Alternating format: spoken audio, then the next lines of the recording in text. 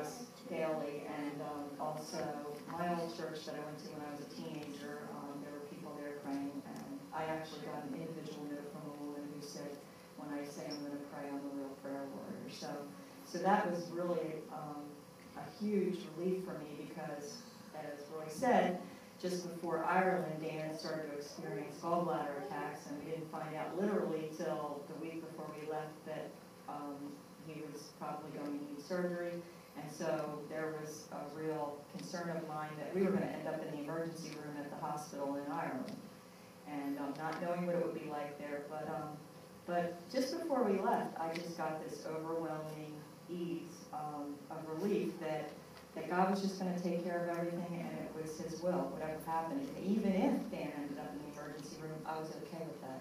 I don't know if Dan would have been, but I was just feeling that God would have a reason for that. And so I think that the prayers really encouraged me, especially, and Dan. I know one of his concerns was we got huge amount of invitations last year. Almost every night we were there, and we were at people's homes, and so he had a real concern. He did not want to offend anybody by not eating their food, and he was just probably going to eat what they served. And so he was really, a little bit overwhelmed about that. And for some reason, Nick forgot to announce it in church, and they apologized over and over. So even though we only got invited to a couple houses, it worked out because we feel like Dan had more control over his diet then.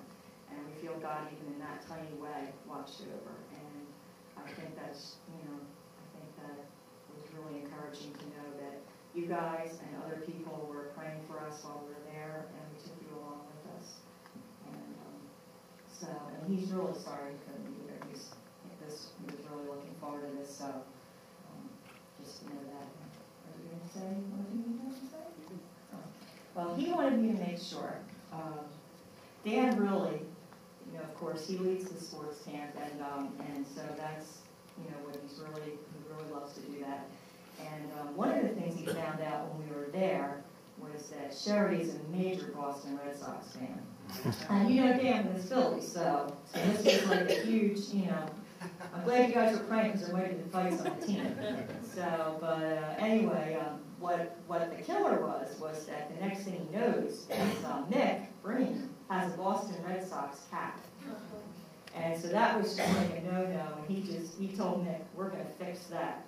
So Dan is going to buy a Phillies hat and take it back next year. Nick will not be wearing a Boston Red Sox hat. And on top of that, he wanted you all to pray for Sherry because she's a Boston Red Sox fan. So he asked me to pass that along to you. No comment. I'm going to talk a little bit about the craft camp. This is the first year that I did not have my best friend Hazel from the Irish church helping out, but we survived. Again, that was thanks to your prayers.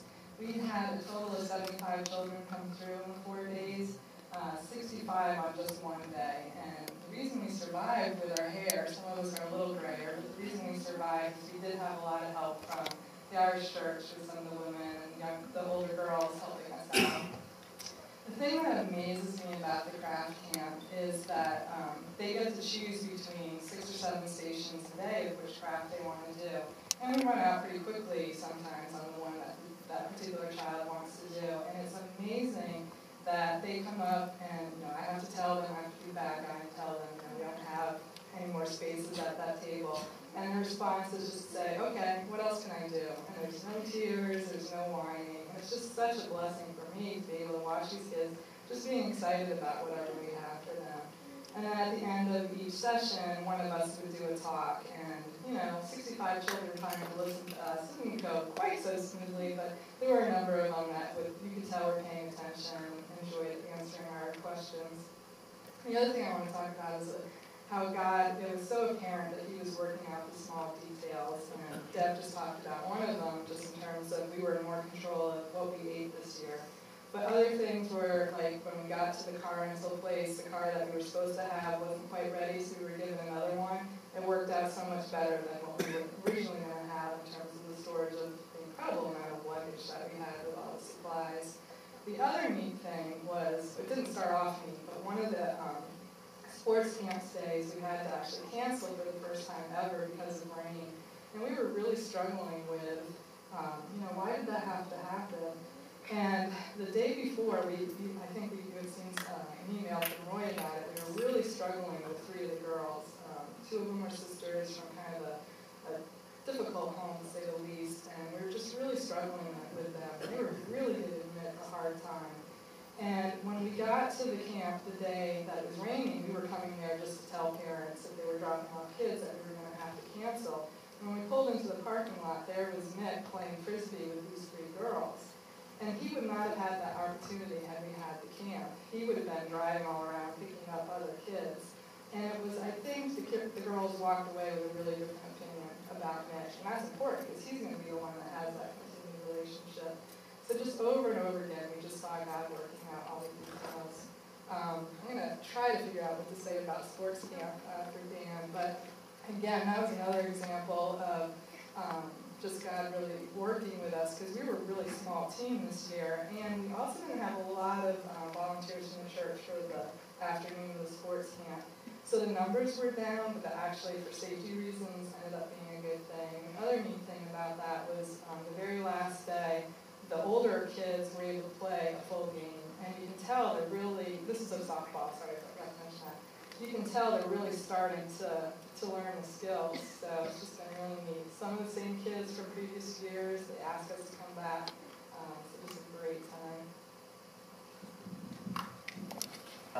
Let's see, last time I was here, I don't remember really what I said, but I just remember just saying God had called each one of these people on this team for a specific reason, for a specific purpose. And now, I would look at my mom and my dad and be like, no way. Come on, there's no way you can use them, right? But it's just amazing how God can just use anybody despite their abilities or appearance or yes.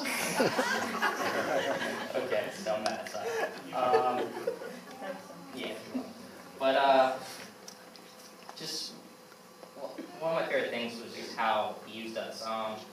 Like, I did a couple balloon animals things when I was over there, and I would never have imagined that, like, balloon animals that I've learned on previous mission trips, that I could actually use that to teach a gospel message. Or, like, my father and my mother learning how to play baseball or softball when they were younger, using those abilities to teach kids later on in their life. Or Sherry, when she went into her garage and gave craft lessons to kids. And again, my dad giving him the ability of bad knees so he can't run first base, the kids can throw him out. But it was just really amazing how God could use each one of us. And I just look forward to meeting Mick and all the rest of the people again. Just really awesome experience. This really is an opportunity to be involved in the global movement of the kingdom, the gospel moving forward. And the gospel's alive in Ireland in wonderful ways. There are only 1% of the population, or less than 1% of the population, are evangelical Christians.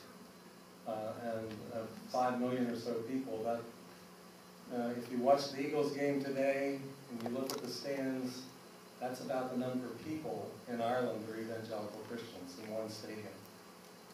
And yet there's hope and really expectation that God's moving, and even hope that once again, in the same way that when the Roman Empire was collapsing, the gospel went from Ireland throughout Europe for revival. Again, there are people praying that that would happen again in this generation. And so be praying for that, and be praying for your involvement next year. When I first met Mick, he had a map of County Wexford with the 4 major towns on it, and his vision and prayer was that there would be a church planted in each of those 4 towns. And 9 years later, this year they've launched the 3rd of the 4th. The 3rd of the 4th. So there are now 3 churches in County Wexford that are evangelical, thriving, and so God is on the move there, and we would love you to be part of it.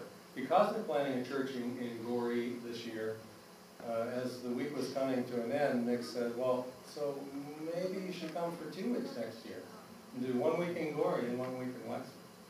So we're praying about that, wondering about that, don't know what that would mean, but think about and pray about your being part of it. Enjoy the pictures. They're part of our experience, and hopefully this space gives you a glimpse of what we've been all about for the trip. Thanks.